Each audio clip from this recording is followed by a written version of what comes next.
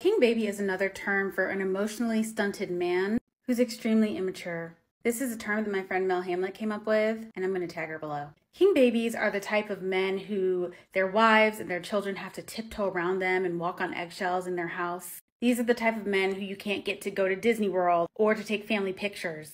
They weaponize their moodiness with their family to get out of doing things. They ruin most holidays and special occasions. They probably believe in traditional roles and do little to contribute with the house while wanting all the praise for being a provider and a man, even if your mom goes 50-50 and does all the work and he contributes nothing.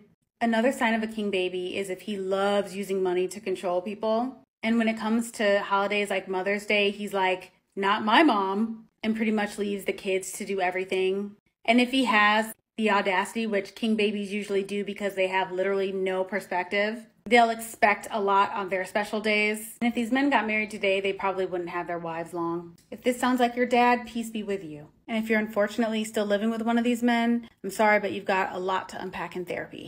I wanted to talk about these men because I have a lot of experience with them and I am well equipped to talk about the subject. My dad, like many, would weaponize his mood and terrorize the entire family, specifically on special occasions. For instance, for my brother's graduation day, which was a really big deal in our family, my dad decided to put on the worst mood ever. And on days when we have special occasions that he's supposed to participate in, which is few and far between because from experience, we already know that he's going to cop an attitude for any day or holiday that isn't focused solely on him.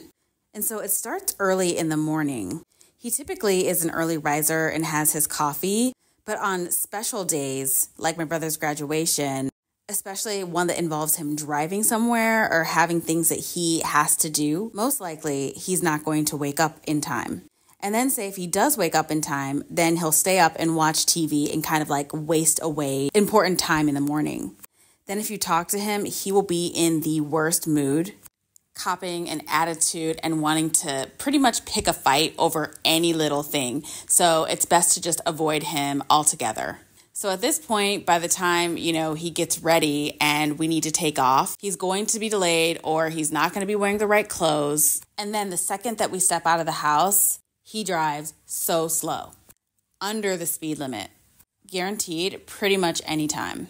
So then by the time we get to the event, we're actually staying in like a special box because my mom worked for the university for years. So, we have this beautiful spread. We're with all of our friends and family, my mom's colleagues that she's worked with for years, celebrating this really large achievement for my brother. And my dad cannot be bothered to talk to anybody.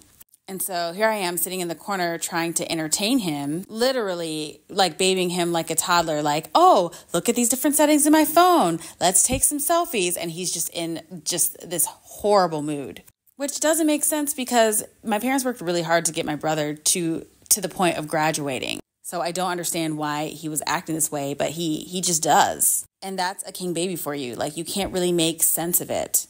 Another story that I told on my TikTok was how on Christmas morning when I was younger, my mom bought my dad his first Lazy Boy. And as soon as he saw it, y'all, he pitched a fit, the biggest fit on Christmas morning, stormed out of the house. Something about he was upset about my mom spending the money, even though she spent her money, but whatever, y'all. He sat in that chair and never got out of that chair for like 10 years until he had to buy a new one. He loved that chair so much he wouldn't let anybody sit in it. But you would not know the case based off of how he was acting at the moment. And so what I've experienced growing up, living with a king baby, is part of the reason why I do the content that I do. Because I would love for more women and young girls to understand what they're dealing with and what they're living with. Because the sooner that you understand it, the sooner you can stop putting your energy into people like this. Because with king babies like narcissists, it doesn't matter how much you give, it's never going to be enough. So a man-child is a little bit different from a king baby, in my opinion. There are some key differences and similarities, but here's kind of how I view things. So a king baby gives more grumpy, entitled boomer energy, while a man-child is more of like a failure to launch. And something that they both lack is emotional maturity. Like a man-child may constantly depend on family members in order to have housing, and this would typically be an involuntary situation. A king baby may have full-time employment, but they use that to lord over their families that they're protectors and providers. And let's be real, the main thing that's being protected and provided for is their ego. Their masculinity is fragile. That's why they always need the reinforcement from the people around them that they're a real man. Even though, like I said, your mom may do more work in the house and she may have a full-time job and be more successful than that man. But you could never bring that up to him because we always have to protect the king baby's feelings. Can't upset the king baby and his moods. And a king baby would typically have slightly more audacity than a man-child. Though please keep in mind a lot of these traits overlap. Because a king baby could also be a totally broke man who still wants to rule the house and make it everyone's job to make him feel like a man. If you need reassurance that you're a man, newsflash, you're clearly not. But most importantly, as someone mentioned here, a king baby demands to be treated like a king all the time, but they act like a baby. A king baby is indeed just a male narcissist. King babies think that they're the center of the universe. They are kings in the sense that they are narcissistic and boss others around. They are also babies in the sense that they long for immediate gratification.